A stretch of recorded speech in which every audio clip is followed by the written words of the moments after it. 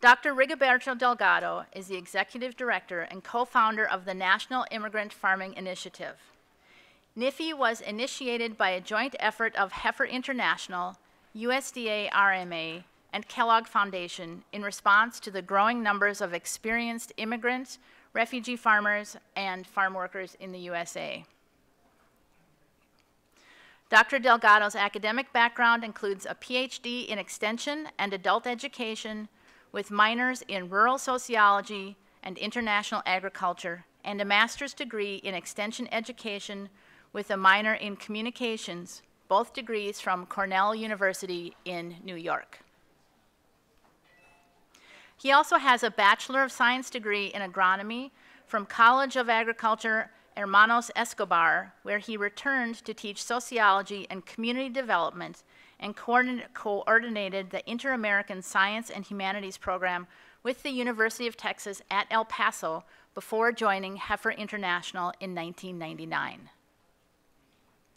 Dr. Delgado has been in the USA Southwest Program Manager with Heifer International for 12 years, overseeing and developing many projects in the colonias along the Texas-Mexico border.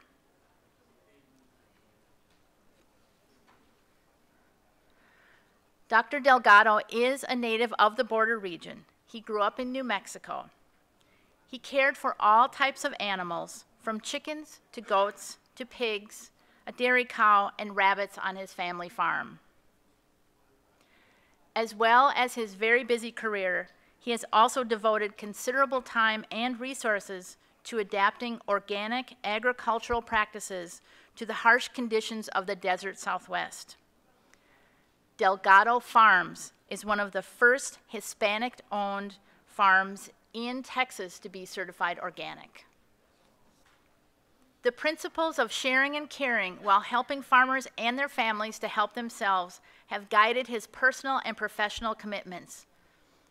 Today, he will share with us the contributions of immigrants, refugee farmers, and farm workers to rural development. Please join me in welcoming Dr. Rigoberto Delgado. Good morning, and welcome to the last day of the conference. So I know that you're all tired, and I'll try to be brief. And I don't think I'll have a problem with the interpreters, because I always speak very slow anyway, so bear with me. I'm going to talk a little about the National Immigrant Farming Initiative that was founded in 2002, because we saw the great importance that immigrant farmers have in this country. We saw the census and noticed that we were losing farmers for several reasons.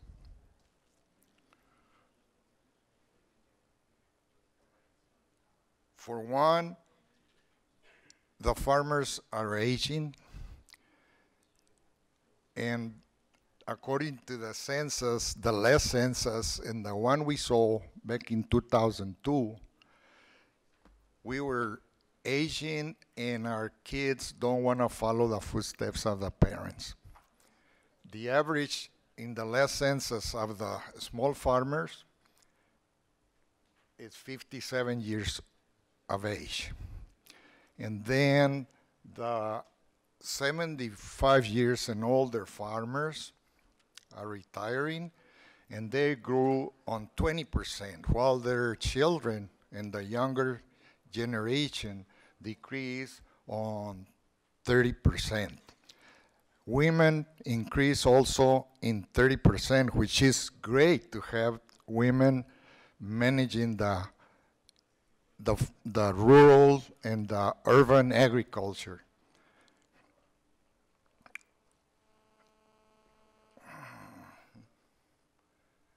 While the number of operators, I said, decreased in 30, the young generation, And around the country, family farms and small-scale operations face unprecedented challenges, as you know, in the struggle for viability and a place in contemporary agriculture.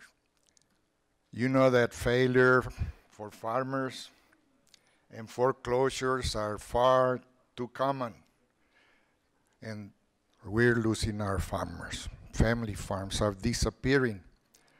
In a way, as Ms. Michelle Sherman explained, I'm the exception to the rule because my kids have taken over the farm while I'm doing my job as the executive director of NIFI. Some estimates indicate that 1/3 to half of all the farms in the country will see the principal operator retire within the next 10 years. And the question remains, where are we going to replace them with? So, who's growing our food nowadays? The growing farming and ranching population, as we saw in 2002, is the refugees, are the immigrant farmers, and the farm workers. As you know, 70% of the farm workers were born abroad. So that also speaks to the importance of our farm workers that are producing our food. And most of the immigrant farmers and refugees come with an experience in farming from their countries. And they come with a dream and passion that we find them to have throughout the U.S., of becoming farmers themselves. Likewise, the farm workers also would like, in most cases, to transition to farmers. And in many success stories, we see that as they learn the methodology from the Asian family farmers, they replace them as they retired. So that's another growing sector that we also work with.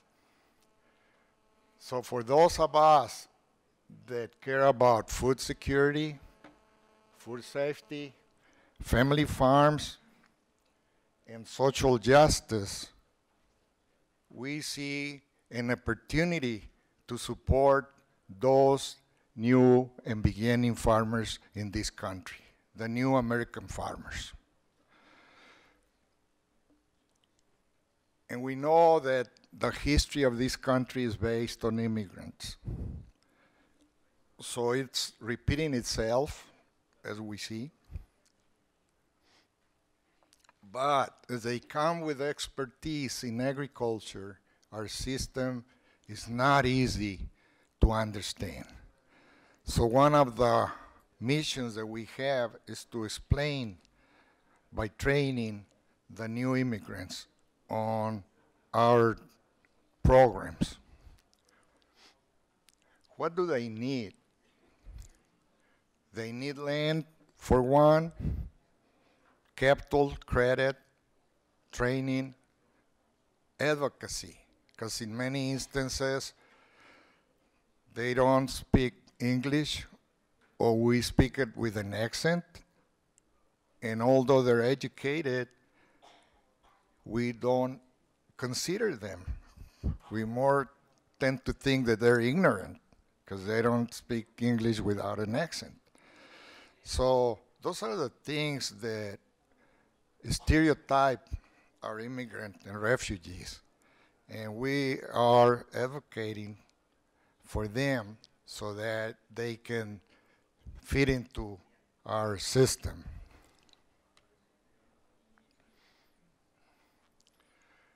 What does NIFI do? For one, we do training. We do training by, and planning by participatory ways and methods. That means that out of a collection of persons, immigrant persons mostly, but we also are open to minorities in general, we facilitate the process by which they name their own project, they tell us about their expectations, and we facilitate the process for them to, based on those expectations, develop them into measurable objectives. And after that, we know that everything has rules. Even the football game or baseball game, you need to have rules. So they next, based on their aspirations, begin to develop their own bylaws and name, once they have that in place, their representatives for that particular group. And because they already have their objectives in place and their goal, then what do you need in order to accomplish each one of those objectives? And then once you have what activities, who's going to do it, how they're going to do it, we move on to have their budget. How much money do you need for each one of those activities, for each one of those objectives? And based on that, they come out with a budget. At one point, at the beginning, they also vision themselves. How do they want to be 5 years from now? And based on that, they put together a vision of their work together. In that process, they develop, for one, ownership, because they put a name to their project. It's not NIFI, it's nobody else but themselves. They're the owners. In many cases, they have not belonged to a group before. So they develop that sense of belonging among themselves. And so they own it, they put their own rules, and that's why they're in the way to successful farming.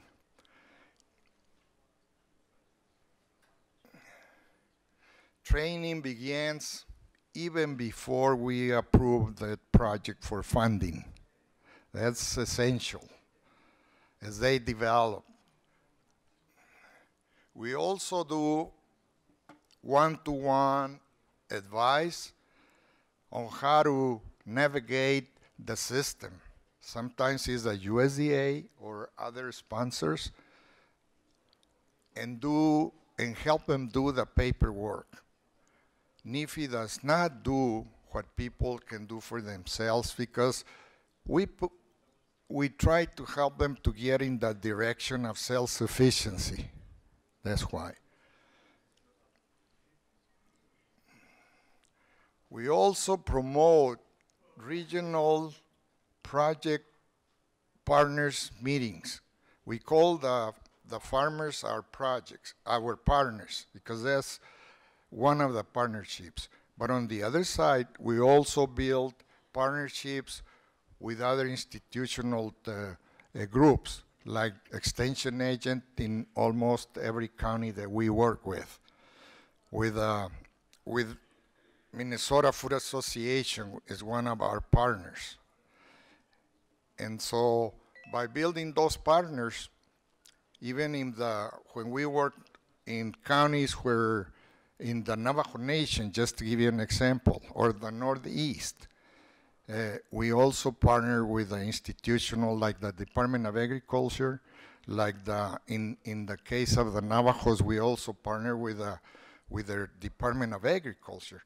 And so, because that way, together, we can make a bigger impact than doing the things by ourselves. Oh, but I forgot to mention that we promote those regional meetings so that the people from one county can come and visit to another community and exchange the knowledge that they received during the year. So that's why we make it annual.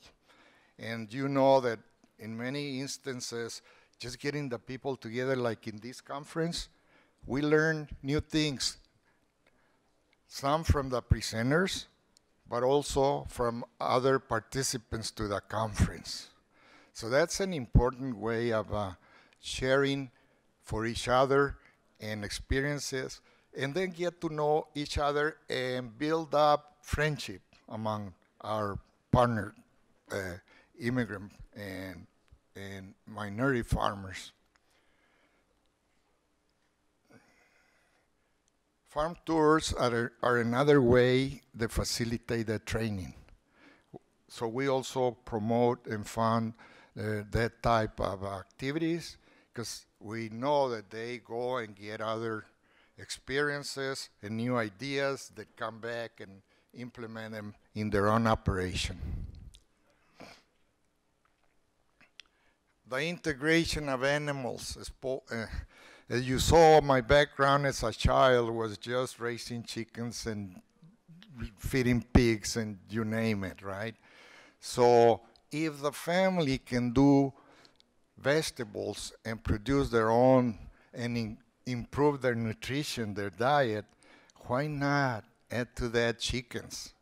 And we saw the advantage of it in some of the presentations yesterday, by which you can fertilize your soil and increase your soil and the quality of it with chickens, and then control pests, and also keep the weeds down.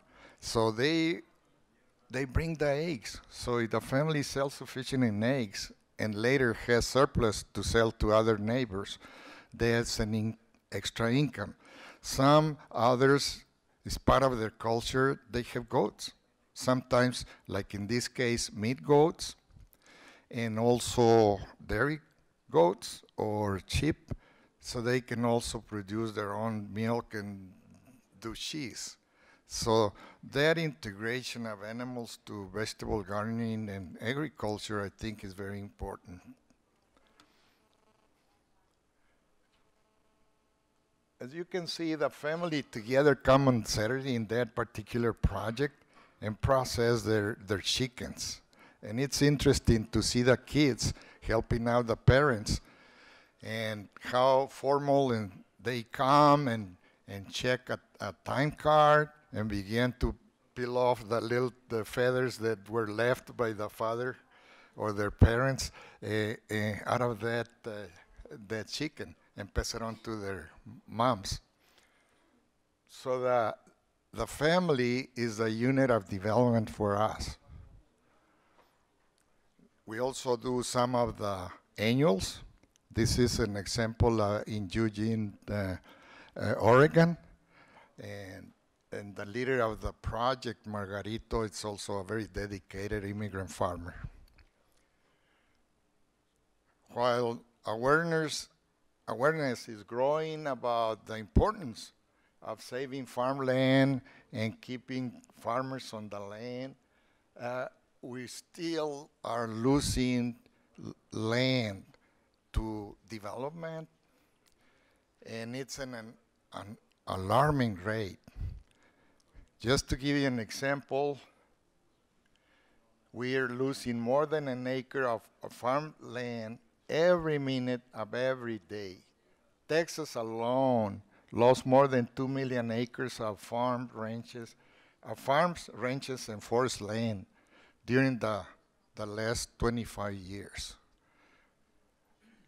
If we continue this trend, some regions of the country will lose the last acre of farmland by 2060. Now, this is another pilot project that we have with the farm workers that are transitioning to farming. This is the project. It's in Fellsmere, in Florida. And so it's been very successful. Last month, we came to integrate, open a farmers market for the families in Fellsmere. So that's another success story that we're cultivating. And of course, working with immigrant farmers is such a rewarding experience, and we even get paid for doing it. So that's the other advantage of it, you see. And I know that you're tired. I don't want to prolong my talk too much. And I sure appreciate the invitation and the introduction of Mrs. Michelle Sherman. And to be introduced by her, it's also a rewarding experience because she is a very well-known person, and she is part of the university, and she's a horticulturalist and nurse and experiencing health issues, so it combines the two things. So thank you very much for having me, and if there are any questions, I'm going to be around. Thank you.